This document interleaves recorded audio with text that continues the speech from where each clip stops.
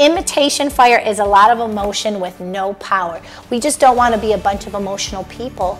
We want to have the power to back up the fire that is stirring on the inside of you. And so stir yourself up, get alone with God, meditate on these scriptures, on these words, pray, praise Him, make it a lifestyle. Every day I get up and I try to think of the things that I want to be thankful for. I change my heart posture, I change my attitude.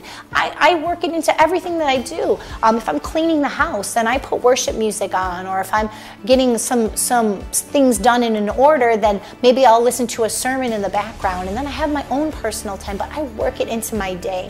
I don't just put God in a box and say, okay, I'm going to spend this amount of time with Him in the morning, and then I'm going to go off and do whatever I need to do. No, there's times that I'm walking around in work and I'm under my breath, I'm praying in the Spirit, because I want God to be a part of everything that I do, because I am making a lifestyle or a habit to stir myself up.